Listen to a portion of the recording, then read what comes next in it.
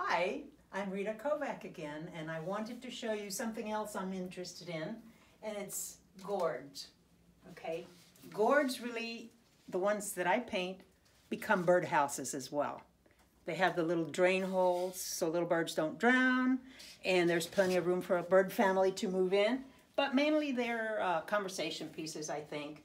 Some of them are themed. I started out, let me interrupt myself. I started out by doing different types of buildings, cultural, like a Mexican hacienda.